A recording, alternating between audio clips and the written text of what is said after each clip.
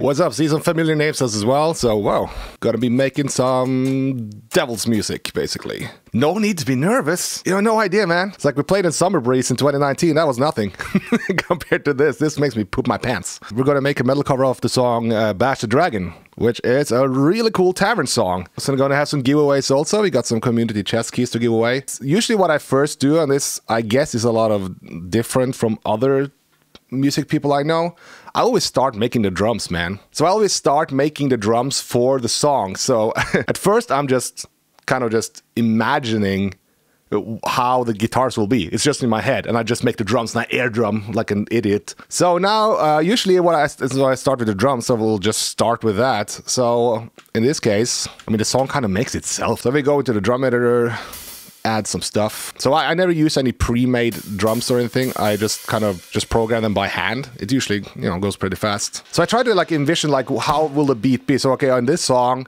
since it has this tavern vibe, it would be cool to kind of have, you know, a little bit like that live kind of feel to it. So a hi-hat count up, you know, it's pretty cool. And what I do when I make covers, I like to try to keep it in tone with the original. I mean, sometimes I do change it quite a bit, but in this case, I can kind of just play along with how it is originally, really. So I'll just start like plotting out the ideas, basically. I use the drums pretty musically. I know a lot of people I know also, they kind of use drums as like a bag of tricks. Like, I want to use this now. But I always just listen to the music. Like, for example, the kick drum pattern. I was like, it's pretty easy on this one. You have...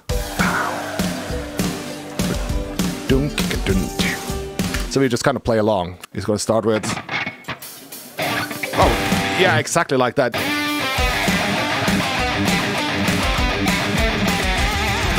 All right, so okay, let's just play through this, see what we come up with on the riff side of things. Woo!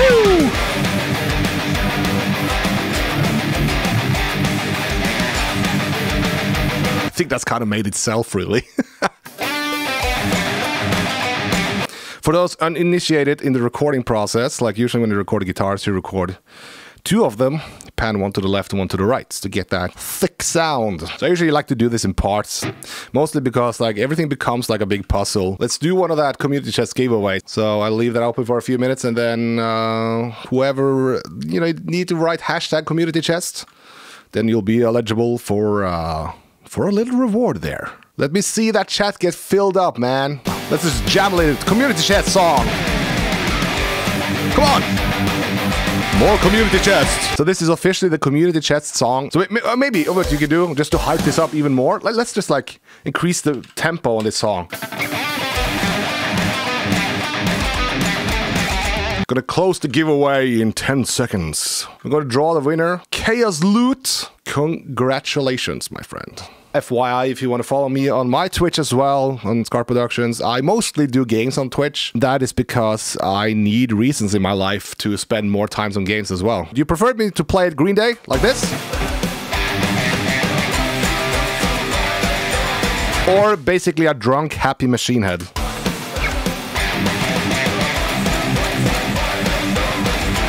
You get to decide today. Yeah, the Green Day really worked. You know, I was just thinking about the other day, man. Like, if I told myself in 2013, was not happy in 2013 whatsoever, there was no chance in hell I would live off music and everything, well, you know, didn't really look that bright for me there. Almost 10 years later, I'm streaming to the official Guild Wars 2 channel. Freaking nuts, actually. So I'm just gonna program the bass for this.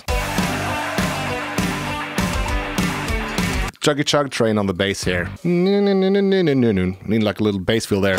You know, it's so funny hearing Bash the Dragon, because bash is poo in Norwegian. Now we got a pretty good impression exactly how like the sound will be, but just imagine big orchestra, synth, and cool shit slapped on top of that, you know? All right, you guys, you want the community chest? I'm gonna give it to you.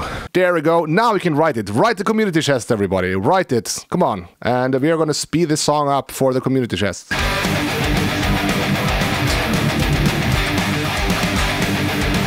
More community chest. More. That was enough. This seems very slow now. Now that we played it that fast. Now this feels too slow. Rosius, my friend, you won the key. I am gonna send you that key right now, my friend. By the way, join my Discord if you like. do that. Let's do that.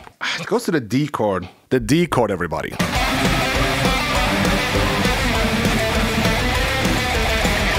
I might be a lizard. I was in Portugal once, and I remember it very vividly. It was me and the Trollfest guys, which I was touring with at the time, and then the sound guy, which is someone you might know. There was Wilska. From, you know, the guy who did like the growl vocals on Pharaoh Sails to Orion with Nightwish and stuff. And me and him and some others, we went down. We tried to find like a breakfast place, but like everything was like closed. So we were just like, we went to a friggin' restaurant and I basically ordered a steak dinner with fries and beer for breakfast. If that's not a breakfast of champions, I do not know what is, man. Okay, so let's see how this sounds.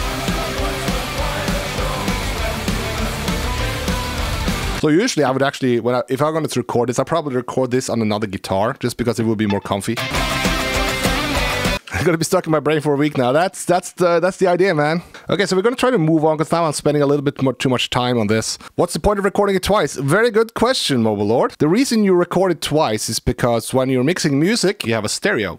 Left and right. And if you stack a bunch of stuff on top of each other in the middle, it will not sound cool. First of all, it will take up a lot of space in the musical image. And not to mention, it doesn't sound as cool. So if you take these two guitar tracks and I put them right in the center,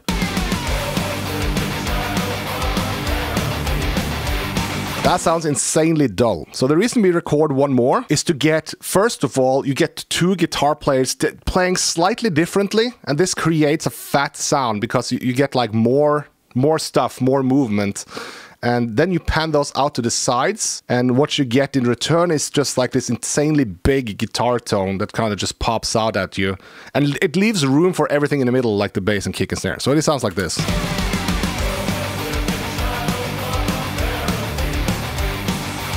And there's a lot of people who record 4 tracks as well on top of each other. This is called layering, like simple terms is layering. And you do this with a lot of stuff, like especially with vocals. You layer vocals upon vocals upon vocals to get this fatter sound. Now I'm just going to go back to making the drums for the next part. So it's going to be like this.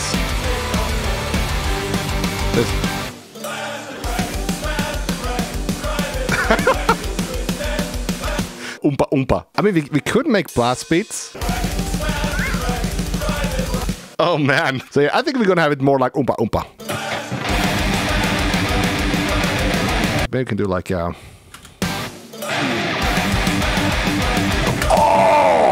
Oh, we got it. Now we got the drunk happy machine head.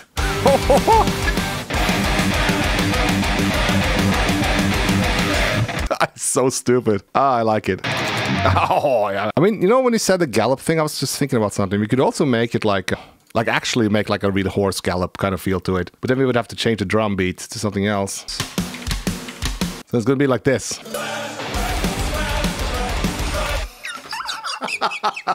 That is hilarious. God. Oh man, that's almost too much. You know, one of the funny raptor skins, and then you ride on like...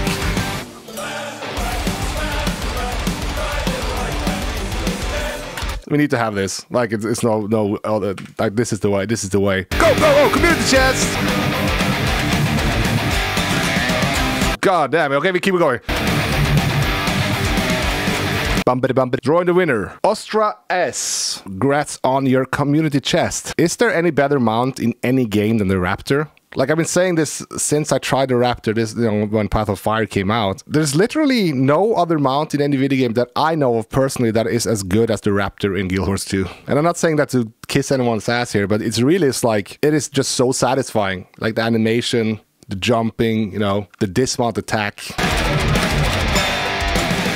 Guild Wars 2 came in like in a little weird part of my life, and it kind of like what I went through at that time kind of stained, you know, a little bit of my relationship with the game. Not that I didn't like it, it has nothing to do with the game, but it's kind of like, you know, when you eat a piece of food and you get sick from it, and then you kind of just can't even think about playing it. It's kind of like that in a sense. But I always came back, played it. I never deleted it from my computer. Always came back, played a little bit. And when I came back like a few months ago, that's kind of like when I went, you know, hundreds of hours in short periods of time. It's one of my favorite games. I mean, MMOs. It's just a pre-production at the moment. Oh, there, Balthasar. Well, actually, screw that, dude. Actually, let's try to add that...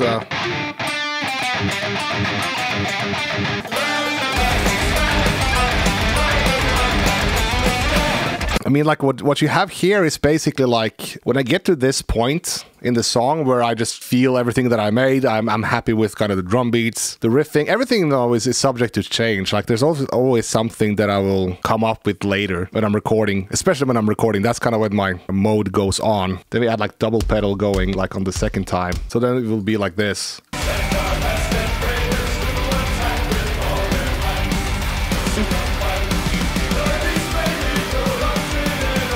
Yeah! That's how it should be. You know, now the real question remains though, the community chest. Go! Spam a community chest! You know what we should do? We have to do this. We have to increase the tempo of the song for each verse. So then the next verse hits, we just go 10 BPM up, and then for the next one we go even higher. It's gonna be fun to see who wins now. Vent Dame.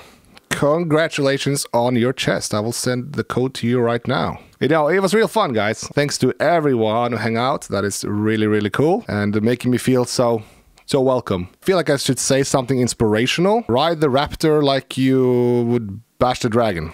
Okay, guys. Take care, everyone.